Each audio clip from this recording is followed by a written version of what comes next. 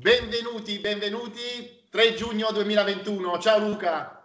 Ciao Giuseppe, buongiorno. Faccio una piccola presentazione, Luca. Sono Giuseppe Vitale, per chi non mi conosce, e sono titolare di una web agency, Judo SRL. Non sono qui in questa veste, ma sono qui in veste di grande appassionato delle criptovalute. In questo periodo sto collaborando in un progetto, Vita da Trader si chiama questo progetto, nato dall'idea di un grande amico, Walter Groff, conosciuto come trader, famosissimo come trader sulle criptovalute, opera con la coppia Bitcoin, sfrutta le altcoin per fare profitti in Bitcoin. Perché nasce Vita da Trader? Per dare consapevolezza agli italiani, agli investitori nel mondo cripto, che non è un settore facile, è un settore molto volatile il mondo delle cripto e bisogna conoscere bene come muoversi. Ecco perché nasce questo progetto basato sulla formazione. Si parla di trading e di money management. L'argomento del giorno non è questo, però siamo qui per intervistare Luca Bonadonna. Adesso chiedo a Luca, mi sono preparato Luca una sfilza di domande, Tibor Banderò, di presentarsi, di fare una panoramica sul personaggio, chi sei, cosa fai, quindi una breve presentazione o una grande presentazione se preferisci a 360 gradi e poi partiamo con le domande per arrivare fino alla fine e parlare di cripto. Ok, allora buongiorno a tutti, io sono, come ha detto Giuseppe, Luca Bonadonna, in arte cripto White Shark, simpaticamente nasce da una vacanza in America dove mangiavo tantissimo per mia abitudine e i miei parenti mi soprannominavano White Shark. Quando sono entrato un po' nel mondo cripto, su Discord, nei canali, mi sono messo come alias questo White Shark che poi è piaciuto e di fatto è rimasto. Ecco, quindi questa era una introduzione un pochettino simpatica. Allora, cerco di non annoiare chi ci ascolta, io arrivo da una formazione di tipo tecnico nel settore della salute come professionista. Parallelamente però avevo sempre questa idea di crescere sempre di più e quindi ho iniziato a lavorare anche nel settore formazione, che spero che toccheremo come argomento, perché è un argomento che riguarda anche gli amanti delle cripto ed è molto importante, come ha detto Giuseppe correttamente prima. E ho iniziato come coordinatore, direttore di scuole, poi mi sono aperto una prima scuola che è Fisiomedica Academy. Parallelamente ho aperto anche un'altra società che faceva altro, da cui poi ne sono uscito perché eravamo troppi soci, e poi siamo cresciuti, abbiamo aperto a Malta un'università privata, FA International, e attualmente faccio anche business internazionale di tipo differente, di trading, ma non di prodotti di criptovalute, ma di beni, ecco, di attività a livello internazionale. E poi, come sapete, insomma, qualcuno lo sa, mi occupo di criptovalute, mi sono appassionato di questo settore e ho preso un impegno che sto cercando di portare avanti in maniera seria e coerente con Matrix Coin, che magari dopo approfondiremo. Bene Luca, bene. Non voglio annoiare troppo perché... No, ma va bene così, giusto per chi non ti conosce, chi ti conosce sa quanta roba fai, non so se ti rimane il tempo per dormire. Ecco, in ogni caso Luca, vedo dietro di te un bellissimo panorama, la piscina, uno sfondo bellissimo, un cielo bellissimo, non è un cielo italiano, tu sei in Portogallo. Perché sei in Portogallo? Perché ti trovi lì? Ti ha portato, insomma, a cosa ti ha portato a fare questa scelta, andare via dall'Italia e trasferirti in Portogallo? Bella domanda. Allora, l'Italia è un paese che amo, il mio paese, ma purtroppo abbiamo, come non devo dire cose ovvie, ma ci sono tanti problemi di tipo politico, finanziario, insomma, diciamo che non è facile né fare impresa. Noi siamo riusciti con la mia scuola, faccio un esempio banale, nell'anno del Covid a fare salti mortali e a non crollare e andare avanti bene, ma abbiamo fatto i miracoli. Lo Stato non ti aiuta, purtroppo dal mio punto di vista è un paese altamente incivile, perché la media italiana purtroppo è incivile, e questo mi ha portato a voler cambiare un pochettino vita. Io ho sempre viaggiato tanto negli anni, niente, il Portogallo è un paese anche crypto friendly. Ci sono delle belle opportunità, il governo sta iniziando veramente a guardare molto in là per gli investitori e si vive bene, il clima è bello, è pulito, l'aria, insomma ho preso questa bella casa per godermi un pochettino di relax, almeno per un pochettino, lontano dalla città, con i miei cani, con la mia famiglia e insomma al momento sono qui. Bene, verremo a trovarti presto, Luca. Ti aspetto, già Walter, la camera. Appena è possibile facciamo sicuramente un salto in Portogallo. Un'altra domanda che volevo farti, ci hai raccontato, hai già tanta esperienza, sei giovane ma hai le tue attività, ci vuoi raccontare qualcosa, diciamo qualche aneddoto di quando hai iniziato le tue attività, insomma i primi anni di esperienza, c'è qualcosa che ci vuoi raccontare in particolare? Innanzitutto mi scuso se ho gli occhiali, ma ho un piccolo zoiolo per lo stress della trasferta, quindi li devo tenere su. Episodi che posso raccontare, guarda, ne potrei raccontare tanti, ma rischierei di annoiare. Potrei raccontare un qualcosa di simpatico, di diverso. Io quando ho iniziato a lavorare, fortunatamente ho iniziato subito a guadagnarmi bei soldini da professionista, però continuavo a mandare curriculum e a fare colloqui in giro, anche in posti un pochettino difficili, insomma posti importanti. Poi andavo a fare i colloqui e mi è capitato più volte di essere poi scelto per il posto di lavoro, e quando mi dicevano da domani, da lunedì inizia a lavorare, io gli dicevo non vengo. E mi dicevo, scusa, ma cosa sei venuto a fare il colloquio? Cosa sei venuto a farlo? E io gli rispondevo, io mi devo allenare per capire se sono più bravo o più scarso degli altri e dove potermi migliorare. Quindi facevo continuamente colloqui solamente per mettermi alla prova, anche se il mio lavoro ce l'avevo. E poi gli dicevo, guarda, non mi interessa. Le persone ci rimanevano sempre un po' male, perché dicevo, qua c'è gente che farebbe la fila per entrare, poi tu vieni, lo fai e poi ci rispondi così. Questo è un episodio un po' particolare, ecco, simpatico, perché poi potrei raccontarne tanti. Tanti. Insomma, un hobby lo facevi per sport, per esperienza. Per fare esperienza, per mettermi di continuo alla prova.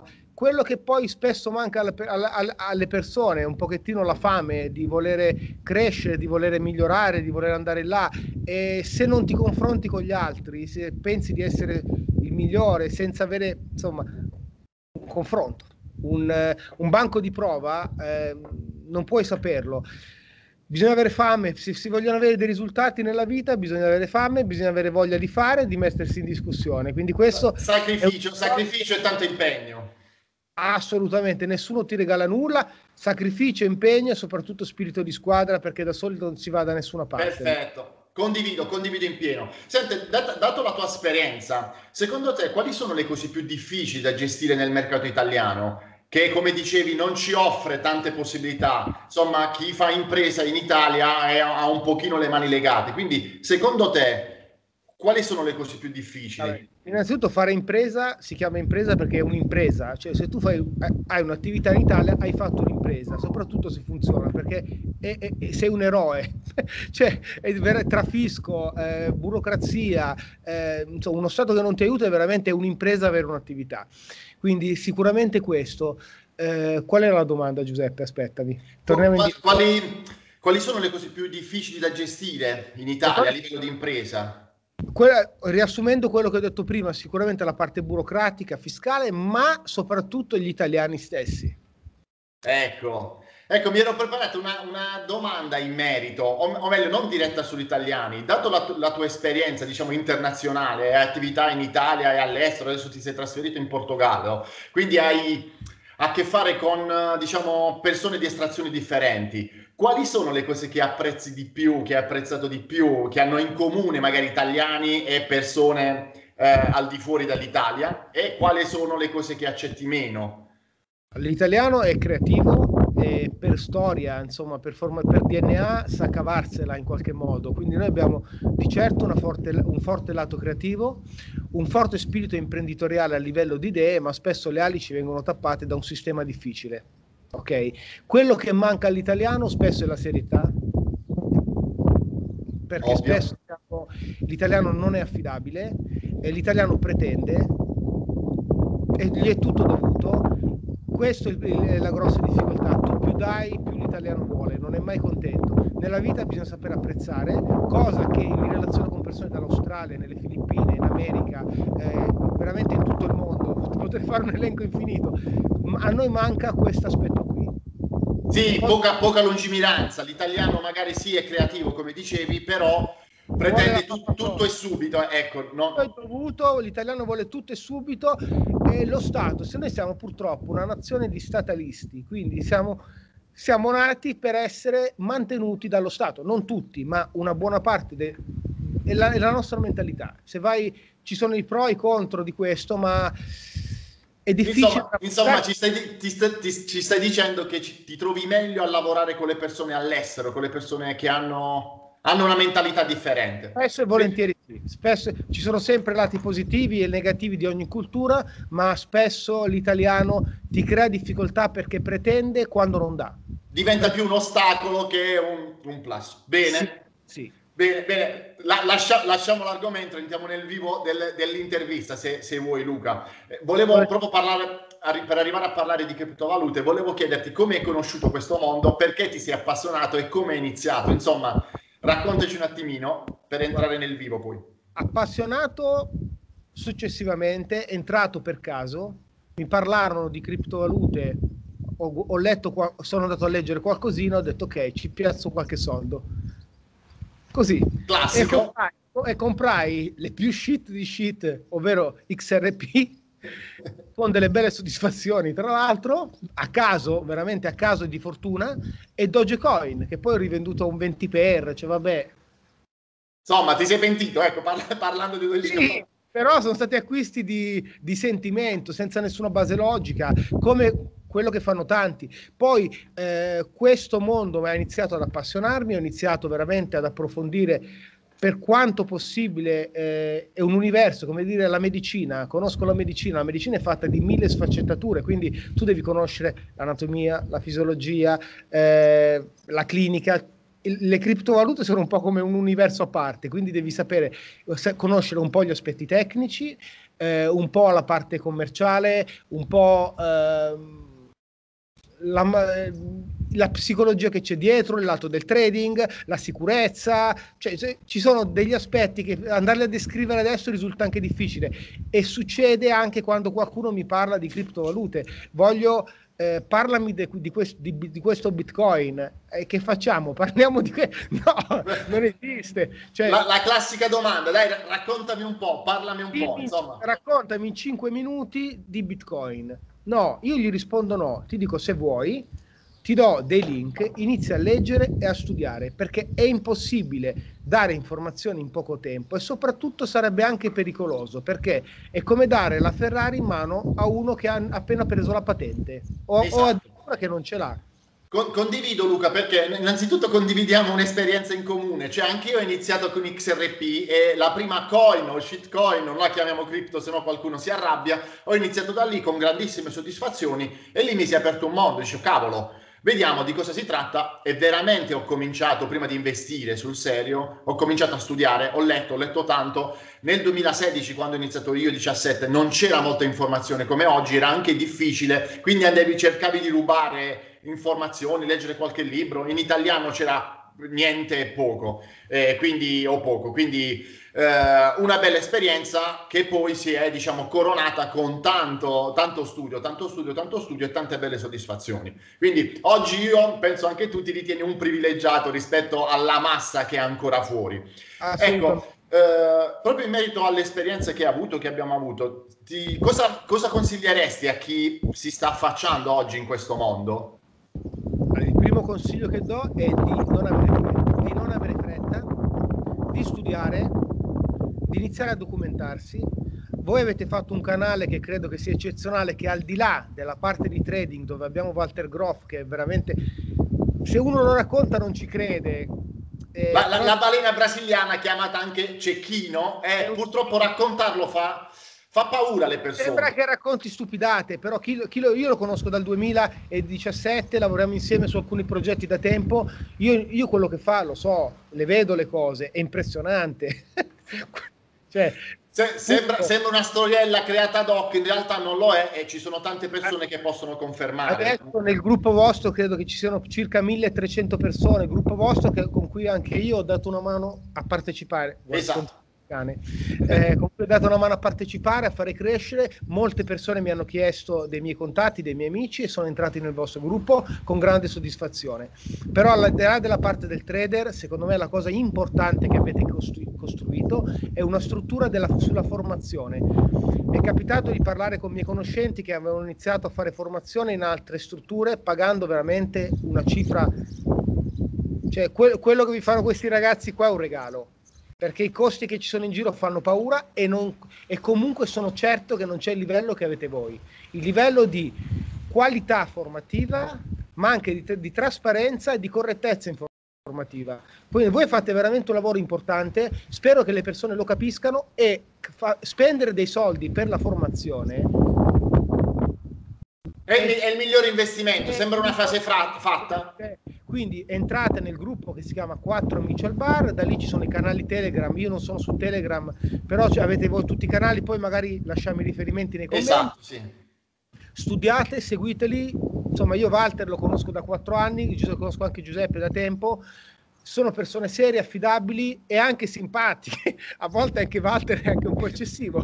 È un pazzo, ma il personaggio piace. Luca, visto che hai parlato anche del nostro progetto, del nostro percorso, il nostro percorso è basato non tanto per dire, non è una frase, a livello etico le basi sono proprio, partiamo da lì, sulla trasparenza, siamo amici.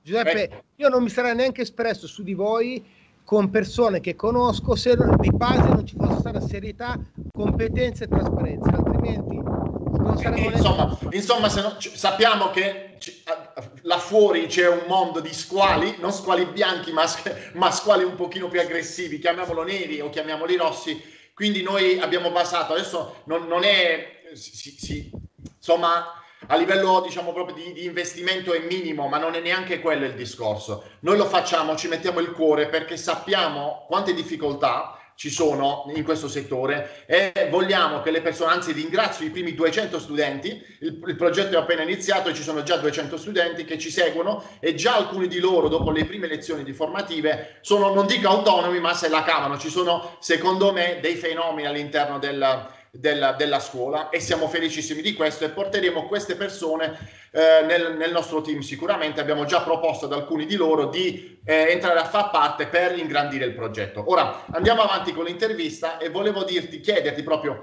sicuramente hai trovato delle difficoltà, insomma sicuramente in questo settore le difficoltà ci sono.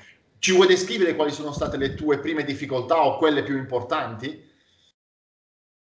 Le difficoltà più importanti è conoscere e analizzare i progetti, perché a parte Bitcoin che è il re, ci sono i massimalisti di Bitcoin che credono che esista solo Bitcoin e c'è un mondo a parte che è fatto di altcoin con progetti più o meno seri, più o meno affidabili. Questa è la prima grande difficoltà, al di là degli aspetti tecnici, compra, vendi, fai, disfa, metti tutto in sicurezza. L'aspetto più difficile è riuscire a capire veramente la serietà di un progetto e non farsi fregare, perché poi, guarda, di scam ce ne sono tante. Io ho fatto un articolo su un giornale che mi hanno intervistato tempo fa, dove parlai di stare attento su alcuni meccanismi un po' strani, tempo 15 giorni, Consob li ha bloccati. Sembrava, sì. Non spero che non gliel'ho tirata io, però ho salvato i soldi a tante persone che avrebbero investito perché hanno creduto in queste strutture che facevano grandi eventi in alberghi, ma di base tecnica non c'era nulla. Vai su GitHub, commissioni zero, cioè è area fritta. Abbiamo l'exchange, è il nostro exchange creato da noi stessi, cioè voi non esistete. Esatto. Purtroppo Luca, come in ogni settore nuovo, si fa leva sull'ignoranza nell'argomento delle persone e li si affascina con tante belle parole, ma alla fine sostanza zero. Quindi bene per quell'articolo, se gliel'hai tirata noi siamo felici perché la gente fa sacrifici e investe, come dicevamo prima, magari ad occhi chiusi, fidandosi di persone, amiche o non amiche, che anche in buona fede portano a fare un investimento sbagliato. Quindi sempre massima attenzione e prima di investire bisogna informarsi. Ok? Quindi facciamo così, partiamo dal principio. Cosa hai studiato per arrivare a questo punto? Sicuramente adesso sei avanti, non sei più nel 2017, sei nel 2021, hai fatto esperienza, ma cosa ti ha portato? Quali studi ti hanno portato a questo livello? Giuseppe, di tutto di più, cioè parlare di cosa ho studiato nello specifico, parliamo di praticamente il grosso degli argomenti, poi ci sono degli argomenti che conosco meno perché non sono uno sviluppatore, degli argomenti che conosco meglio. Sicuramente quello che mi è piaciuto più di tutto e mi ha dato degli input su alcuni aspetti anche per creare delle innovazioni e per portarle è quello legato agli ecosistemi. Sì. Condivido, perché io sono un patito di ecosistemi, non solo nel mondo cripto, ok, di circuiti, diciamo, portare qualcosa che può essere per alcuni fantascienza all'uso comune. L'ecosistema è la cosa più importante, anche in questo settore, secondo me. Quindi questa è stata l'analisi più difficile, capire chi veramente stava creando un ecosistema o come crearlo, come migliorarlo, come rendere semplice alle persone la famosa mass adoption, l'utilizzo delle criptovalute. Io dico sempre, immaginate se una persona anziana che ormai ha lo smartphone, perché anche la persona anziana ce l'ha, va al supermercato, deve pagare con Bitcoin. Come fa ad acquistare Bitcoin? Come fa ad acquistare una criptovaluta? Non lo farà mai, è troppo complicato. Quindi la semplificazione sarà alla base del successo di molte altcoin, delle altcoin che stanno seguendo quella strada. Secondo me questa è una delle chiavi importanti. Sicuramente anche fra le altcoin c'è qualche progetto interessante. Bitcoin in re viene definito oggi l'oro digitale, vedremo nel lungo periodo cosa succede con il re e vedremo nel lungo periodo cosa succede con alcuni progetti. Ce ne sono diversi, conosciuti Ethereum. Hai detto una cosa importante, il lungo periodo. Mi viene da ridere perché le persone che non sanno, ignoranti perché non sanno, non per offendere, mi vengono a dire ma Bitcoin è crollato. Bitcoin è crollato perché da $65.000 adesso siamo circa a 38.000, 39, quanto siamo? Più o meno, sì, oggi. Se guardi quel grafico, quel breve periodo è crollato, ma guarda un grafico in maniera un po' più apri la mente. Proprio in merito, Luca, scusami se ti interrompo, proprio in merito, una settimana fa, 10 giorni fa, nella nostra community abbiamo fatto una live proprio per parlare di questo. C'è stato il crollo repentino da 64 a 65 a 30, la gente si è spaventata, tutta impanicata, e noi abbiamo dedicato una serata proprio la prima cosa che abbiamo fatto, abbiamo aperto in condivisione il grafico dal 2010 in poi, 2009 in poi, e detto guardate questo grafico e dormite tranquilli, ok? Perché la vision delle criptovalute in generale, non solo di Bitcoin, deve essere nel lungo periodo. Quindi la domanda specifica che mi ero preparata: tu come vedi il mondo delle cripto tra 10 anni, non domani, fra un anno, tra 10 anni, e magari la tua visione nel lungo periodo? Qual è la tua visione nel lungo periodo? Allora, chi ha creato ecosistemi a livello di altcoin andrà avanti. Verranno spazzate via la maggior parte delle altcoin inutili, perché se parliamo di Shiba Inu, di monete che sono nate dal nulla, dove la gente, io entro in pizzeria e mi chiedono ma secondo te cosa ne pensi di Shiba Inu? Perché mi conoscono e mi chiedono, dico io non ti rispondo neanche, per me è cacca. Poi il mio consiglio è studia, io dico sempre non ti dico cosa comprare, studia. Però quella per me è shit. Ma quando il pizzaiolo che non sa nulla mi arriva a dire voglio comprare il Shiba Inu, capite che ci siamo a un livello di ignoranza purtroppo e di pericolosità elevatissima. Purtroppo, ecco, capisco perché sei scappato in Portogallo. No.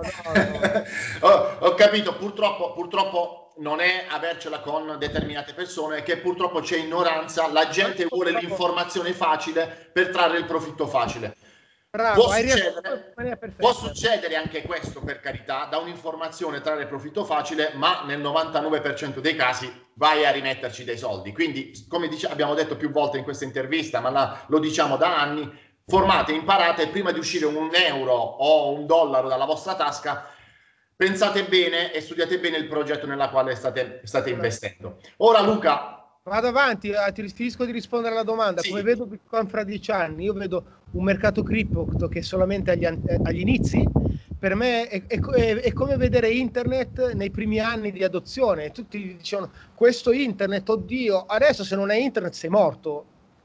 Esatto, ci impanichiamo senza 10 minuti di connessione. Bitcoin è come internet al quadrato o al cubo, come velocità di adozione, perché se guardiamo i grafici di internet, dell'adozione di internet, Bitcoin sarà internet al cubo. Questo è il mio punto di vista, è internet al cubo. Esatto. Per vari motivi che approfondirli adesso sarebbe difficile, ma Bitcoin, internet ha aperto il mondo, ha innovato il mondo. Bitcoin sta innovando i pagamenti e i soldi delle persone, perché di fatto your keys, your money. Yes, E yes.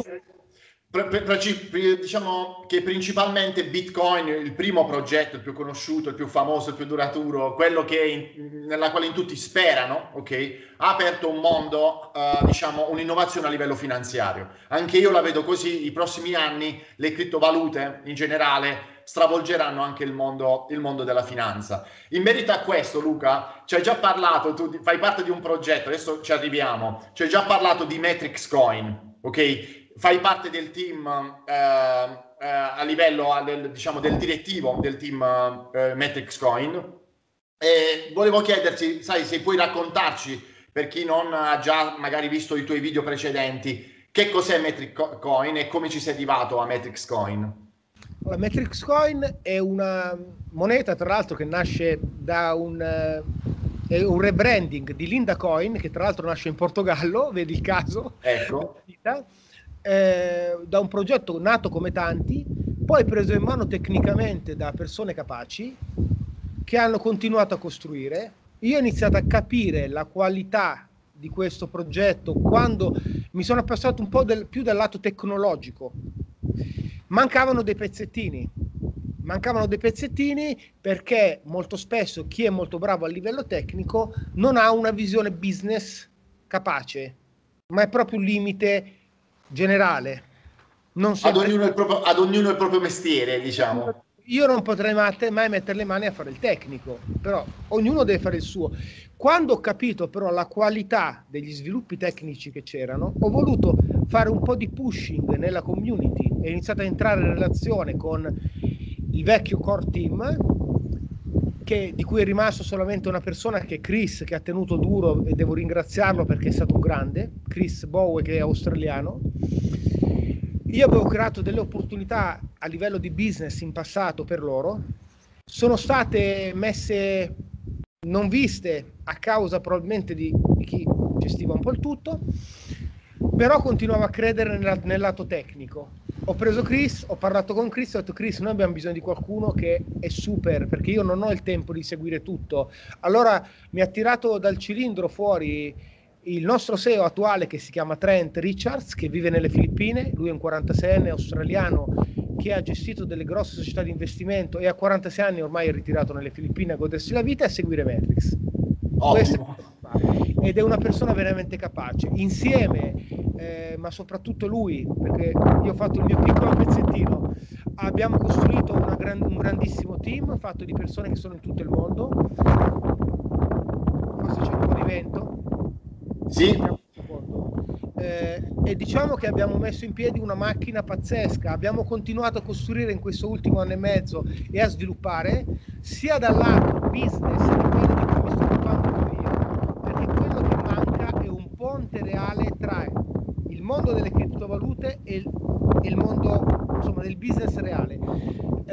Ho creato una serie di connessioni con delle grosse realtà, con molte siamo in attesa di partire, da società nel campo del gaming online al campo dei trasporti, ad altre attività. Abbiamo una partnership con un'azienda italiana che è ATS, che si sta comportando in maniera che è molto attiva in questo, e anche io direttamente tramite altri canali sto portando delle attività. Adesso non posso esprimermi su cose che siamo a buon punto. Delicate, siete a buon punto. Quindi state in un'altra live che avevi fatto anche con la nostra community, se non ricordo male, avevi, diciamo, preannunciato delle cose importanti, quindi quelle cose importanti, non voglio strapparti quello che non puoi dire, però i progetti, gli sviluppi sono interessanti. Io penso che questo giugno e questo luglio potrebbero essere dei mesi esplosivi per noi, perché ci sono dei casi d'uso pronti a partire. Prima però di lanciare questi casi d'uso abbiamo dovuto anche creare una semplificazione. È stato riattivato un vecchio sito che avevamo tirato fuori con delle idee, che si chiama Bymetrics, dove le persone possono inviare Bitcoin e cambiare direttamente Bitcoin in Matrix senza la registrazione sull'exchange. Ho voluto e fatto pushing per avere un partner che abbiamo, che si chiama Coinspade, che è il più grande gateway al mondo di pagamenti sia per monete fiat, ne accettano 28, che per criptovalute, ce ne sono una trentina. Siamo stati listati, Quindi con l'integrazione di CoinSpade praticamente una persona può pagare con la carta di credito nelle proprie attività, che possono essere sia quelle commerciali ma anche sul sito Biometrics, dove lo integreremo anche il pagamento in fiat. Quindi fiat vuol dire euro-dollaro, per renderla chiara per chi non lo sapesse, e in automatico puoi comprare Matrix o riconvertirli dall'altra parte per venderli senza dover passare da un exchange. Lato exchange abbiamo un grosso exchange con top 10 exchange, top 10, top 15 in base alle giornate sui volumi, che dovrebbe, insomma, abbiamo già superato tutta la parte legale dell'approvazione e dovremmo avere un listing il prima possibile. Noi lato nostro abbiamo fatto tutto, dipende solo da loro, ma purtroppo questi exchange a volte sono veramente assurdi nelle tempistiche. Hanno tempi abbastanza lunghi. Vi posso anticipare che non siamo fermi al palo per quello, stiamo applicando anche per tutta un'altra serie di grandi exchange, abbiamo già iniziato a muoverci. Ottimo. Abbiamo iniziato a fare gli sviluppi che entro, probabilmente anche prima, ma entro la fine del Q3 dovremmo avere anche Pancake Swap, gli exchange decentralizzati, Pancake e Uniswap, per avere wrapped metrics su Ethereum e su Binance Chain. Per questo abbiamo assunto 3 sviluppatori che stanno lavorando full time su questo. Oltre a questo stiamo lavorando, io non ne capisco nulla, c'è il mio amico Marco Ferreira che sta per arrivare a trovarmi, tra l'altro tra un'oretta, che è portoghese, che stanno lavorando con un team specialistico su questo, sugli NFT. Abbiamo fatto un rebranding di una piattaforma che avevano già sviluppato, che era GMG, che si chiama VSG adesso, Wedge Street Gaming, dove abbiamo anche una licenza internazionale di gioco già acquisita, che è di Curaçao. Ottimo. Ecco, abbiamo veramente tantissima carne al fuoco, potrei stare ora a raccontare quello che stiamo facendo. Il lavoro, se andate sul nostro sito che è matrixcoin.com, o anche c'è uno short che è matrixcoin.info, potete accedere e cliccare direttamente, entrare nel sito, gli exchange, in Discord. Chi ha bisogno di assistenza deve entrare in Discord e aprire un ticket in caso di necessità. Non rispondo a messaggi privati, li cancello, per piacere, lo dico sempre, me ne mandate una quantità industriale, io li devo cancellare, sia dei miei studenti che per le coin, perché passerei le giornate a rispondere a ogni persona che mi scrive. Sì, diventa difficile, ci sono i canali giusti, magari poi lasciamo i riferimenti. Quindi in merito a quello che dicevi, Luca, mi sembra di capire che sarà per Matrix Coin MRX un'estate bollente, giusto? Però la vision rimane sempre long term, quindi sicuramente lavoreremo anche sul marketing. Abbiamo un'agenzia australiana che ha già programmato un lavoro, ma fare solamente un lavoro dove facciamo degli annunci per fare dei pump pazzeschi al prezzo non serve a un cavolo. Stavo dicendo una parolaccia. Serve invece quando tutta la macchina è pronta. Adesso abbiamo la nostra bella Ferrari, gli abbiamo messo la benzina, alziamo la sala cinesca del garage, dobbiamo adesso farla conoscere al mondo, perfetto, ma la liquidità che arriverà dal mondo reale andrà a portare volumi costanti in acquisto su Matrix, che ad oggi balla ancora tra 2 e 3 satoshi. Immaginate quando succederà, e mi auguro presto, prima di quello che potete immaginare, che iniziamo ad avere questi casi d'uso.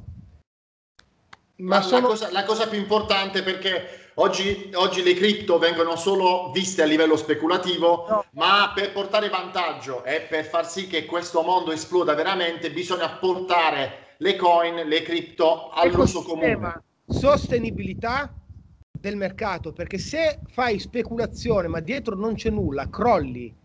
Prima o poi crolli. Sì. Ci stiamo mettendo tanto, Giuseppe, ma le cose buone richiedono tempo. Roma non è stata costruita in un giorno e noi stiamo costruendo un grande ecosistema, un grandissimo, però stiamo facendo i passi equilibrati, in maniera solida. Non vogliamo fare gli scammoni, perché vendo, compro, no. Noi dobbiamo non fa parte della nostra ideologia, insomma, se no, ci siamo discostati da tutto quello che è scam o progetti solo a livello speculativo, è normale che ci teniamo a portare avanti i nostri progetti in maniera seria. Quello che si può fare è una cosa importante, io lo dico, Noi abbiamo una community che ha una marea di persone su Discord, su Twitter siamo quasi in 20.000. Quello che si può fare per lato utenti, lato community è compro, holdo, invito persone, ma holdiamo per il long. Se creiamo uno zoccolo duro, noi abbiamo 1300 persone nel gruppo italiano, che ognuno mettesse X e porta 3 o 4 persone e si holda, se nessuno vende e abbiamo volumi di acquisto, immaginate cosa succede. Siamo noi che possiamo pilotare, è brutto da dire, non pilotare il prezzo, ma decidere dove vogliamo arrivare, perché più è forte la community, più holdando si alza il valore di quello che abbiamo. Ma vi posso garantire che abbiamo un progetto serio, entrate in Discord, abbiamo aperto un canale VIP per le persone che hanno più di 100 milioni di coin, uno da 50, uno da 25, nella chat pubblica comunque se chiedete avete il supporto tecnico H24 perché abbiamo una community decentralizzata e quindi a qualsiasi ora del giorno e della notte qualcuno vi risponde. E voglio sottolineare che nessuno di noi è pagato, siamo una community che lavora in maniera free, tutti per una causa comune. Non c'è una persona che... La community Matrix è già abbastanza ampia, non è una community piccolina, è bella, anche bella attiva. E adesso non mi sento di dare consigli, ma in ogni caso un progetto va visto sempre nel lungo periodo. Non mi stancherò mai di ripeterlo. È normale che la tentazione di tirare liquidi fuori da un progetto viene a tutti, ma quando credi veramente in un progetto, in qualcosa di serio, non ti fai questo problema se aspettare. Nella community di Vita da Trader rispondevo a una domanda di un utente, mi ha chiesto ma la tua visione qual è? Cioè tu hai una vision nel lungo periodo, mi hanno fatto questa domanda e io gli ho dato la mia scadenza, cioè io quando ho iniziato seriamente nel mondo delle cripto mi sono dato una scadenza che era 2030, insomma è di 12 anni da quando ho iniziato seriamente. Perché? Perché so che il settore, il mercato cripto... Molto di meno. No, assolutamente sì, ma nel 2030 ci sono delle scadenze, diciamo delle date nel 2030 che io ho voluto legare alla scadenza dell'investimento nel mondo cripto, ma secondo me molto prima, già nel 2025-26 ci saranno dei cambiamenti secondo me a livello finanziario di utilizzo nel mondo delle cripto molto, molto interessanti. Nel 2030 secondo me il mercato sarà così maturo che chi oggi ci crede godrà senza dire parole brutte, godrà di brutto, come un riccio, ecco, godrà come un riccio. Assolutamente. Io penso 2028-2030 sarà l'anno in cui, il periodo in cui sarà tutto maturo al 100%. Mi voglio rivolgere un attimino ai più giovani, quelli che sono magari 10 anni più giovani di noi, 15 anni più giovani di noi siamo ormai quarantenni, che hanno 10-12 anni di vantaggio rispetto a noi, quindi studiate, formatevi e continuate ad andare avanti. Quindi abbiamo dato anche degli strumenti a chi vuol seguire la community Matrix. Seguite Discord, magari poi nel video, nei canali mettiamo anche i riferimenti, i link vari. Matrixcoin.info, che è uno short website, cliccano e hanno tutti i riferimenti. Matrixcoin.info. Perfetto, senti Luca, chiudiamo questi involontariamente ho anche anticipato quello che volevo chiederti alla fine, però innanzitutto chiudiamo questa intervista magari dicendo, ti volevo chiedere se tu hai da ringraziare qualcuno, ti trovi a questo punto, diciamo non dico che hai raggiunto l'apice del tuo successo, della tua carriera, sicuramente hai voglia di andare molto più lontano, ma sei arrivato fin qui, ti senti di ringraziare qualcuno? Insomma, se sì e se voglio di fare nomi non ci sono problemi, è un'intervista aperta. Potrei fare un elenco? Assolutamente sì, sicuramente la mia famiglia, perché senza il sostegno della famiglia non vai mai da nessuna parte, soprattutto mia moglie, perché se non avessi avuto una moglie così che mi supporta, mi sopporta, mi aiuta, sarebbe impossibile fare tutto quello che faccio, Giuseppe. Ci sono donne che, lo sappiamo, ti ostacolano, è difficile starci dietro, questo ve lo dico, è difficile, e quando trovi una persona che ti affianca e non ti ostacola, hai già vinto da quel punto di vista. Fondamentale, quindi questo è il più grande ringraziamento. Poi devo ringraziare in seconda battuta tutto lo staff del gruppo Crypto News, compreso, partendo da Walter, Giuseppe, ma anche Tony, Gaetano, che siamo diventati amici, sempre con consigli, suggerimenti, aiuti. siamo andati oltre al rapporto di conoscenza, siamo diventati veramente un gruppo legato. Poi devo ringraziare i miei più cari amici che sono anche nel vostro gruppo. Stefano è un grande amico, gli amici sono pochi ma ci sono sempre. Elvis, che ha fatto un video, è un grande amico. Sono i veri amici. La mia segretaria Arianna, perché senza di lei io non avrei potuto staccarmi per implementare altre attività. Lei è una persona che mi ha aiutato tantissimo, molto seria, valida anche, insomma.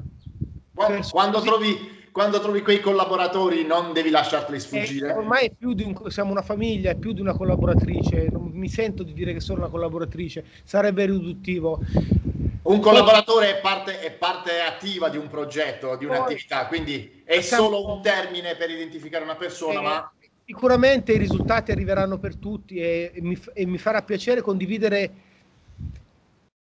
con loro quello che, insomma, faremo una grande festa, e spero di essere invitato, diciamo. Voglio ringraziare Chris di Matrix Coin e Trent, perché Jude, Guillermo, Marco, tutto il team, perché senza questo grande team Matrix sarebbe a zero, saremmo come tutti gli altri e vi posso garantire che siamo qualcosa di diverso.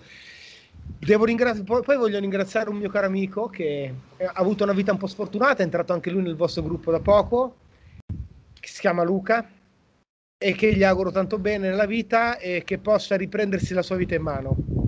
Perfetto. Gli auguri fanno sempre bene, quando poi sono fatti da una persona sincera come te, Luca, e amica delle persone, valgono il doppio. Insomma, Luca, io ti ho detto la mia vision, cioè io non dico che chiudo, nel senso la mia vision è qui, il mio progetto nel mondo delle cripto finisce nel 2030, o meglio, è un primo obiettivo che mi sono dato. La tua invece, cioè fra 10 anni più o meno, tu come ti vedi?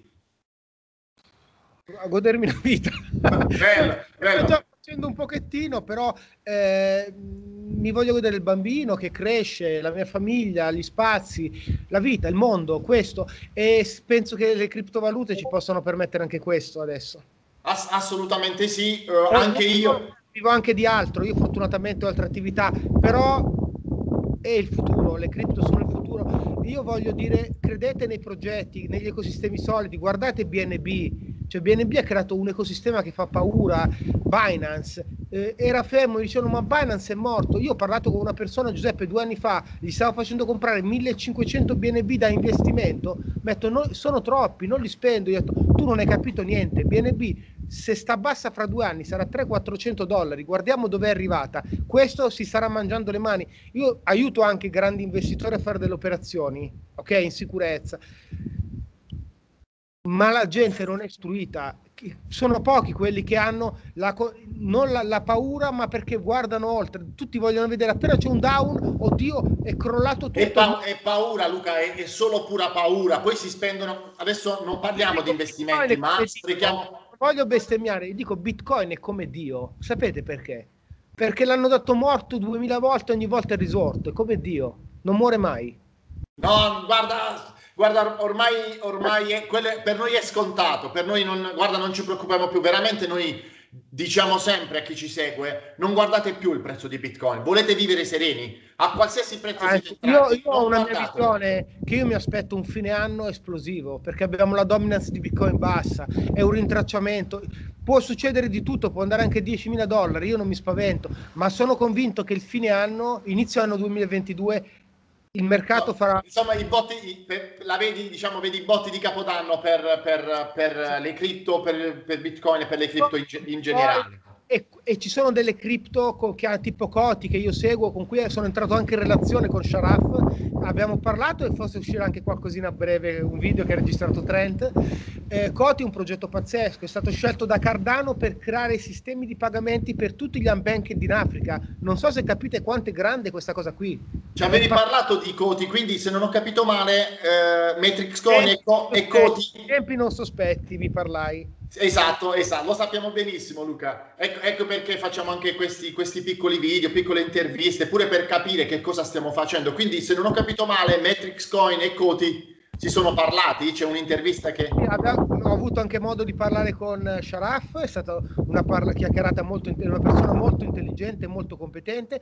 Abbiamo fatto un'intervista che non so se verrà rilasciata a breve, è già stata registrata con Trent, però forse un po' la qualità e forse non so se andrà rifatta, che la qualità è un po' scarsa, ma Cotti è stata scelta da Cardano. Io consigliavo Cardano quando Cardano stava a zero. Cardano non lo voleva nessuno, dicevano che era una schifezza. Cardano, guardate dove cacchio è arrivato adesso.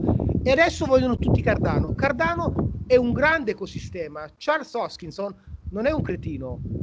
Però quanto tempo ci ha messo prima di lanciare, con la potenza economica che ha, prima di lanciare veramente Cardano, che ancora sta per essere lanciato al 100%. Cardano sta risolvendo il problema in Africa di tutti gli unbanked, che è un problema enorme.